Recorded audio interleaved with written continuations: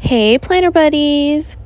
Hey guys, welcome back to another video. Today I'm doing my weekly spread in my dashboard planner for the week of May 9th through the 15th, and I'm going to be using the Season of Color sticker book by the Happy Planner. I have both sizes, the value and then the large pack. So I'm going to be using these floral stickers that are from the spring section because the sticker book is obviously divided into like summer, spring, fall, and winter. So I'm using some spring florals because we're in spring, and I just really think these are super cute. These are like, I don't want to say watercolor, but they're kind of watercolor. I know they're just like loosely kind of drawn or painted kind of florals, and I think they're super pretty and like super like springy and like relaxing, at least to me. So yeah, I'm doing this thing where I put all the florals on the edge, which I haven't done that in a while, and then I'm going to be just creating like a kind of like a flower garden kind of thing here on the left side of the spread.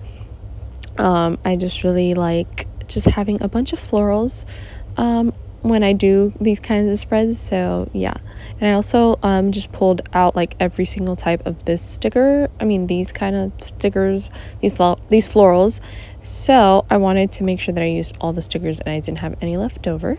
And then now over on the right side, I am putting down some boxes. It's kind of a busy week, so I'm putting down a bunch of boxes, and I also picked some colors that went with whatever florals are on the spread. So there's like a lot of colors here. There's like pinks, like 2 shades of pinks, 2 shades of blues, and I think maybe, oh no, it looks purpley, but it's like a dark blue.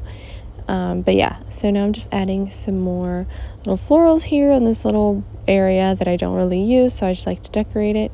And I'm going to be lifting up this box so that I can put the floral underneath it, and then I'm going to be adding some like little pieces, like little leaves here, just to fill in the space a little bit more.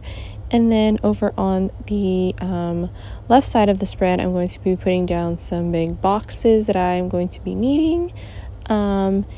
And all these boxes are from the Colorful Boxes sticker books, either the first one or the second one that came out. I just have them all together in like a big pack, so I can't really remember exactly where they're from, but yeah, they're from the Colorful Boxes, just so you know.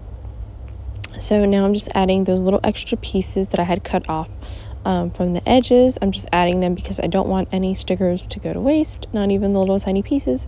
So I'm just adding these little extra pieces around these boxes here, and yeah, it looks pretty cute, I think. And I just like adding like the little extra pieces just to fill in those spaces a little bit more. And so I also had some other extra pieces left, so I'm just adding them down here. And yeah, this spread is pretty simple. The last thing that I'm going to be doing is adding some bullet points in different colors. So I added some in orange and green, I believe, and then I added also some pink bullet points as well, just to fill in those empty spaces. And then the last thing that I'm going to be doing is adding some black and white washi tape. This is my polka dot one that I love to use, that I'm actually running out of this, but obviously I have some backups, so no worries there.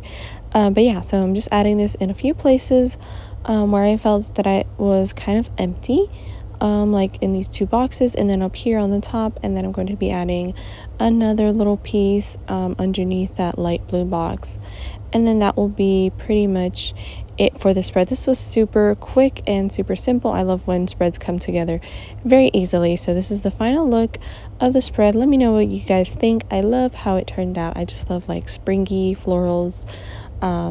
Just floral spreads are my favorite, so I could do it for like every spread. But yeah, thank you guys so much for watching this video. Thank you guys so much for your comments that you guys always leave me.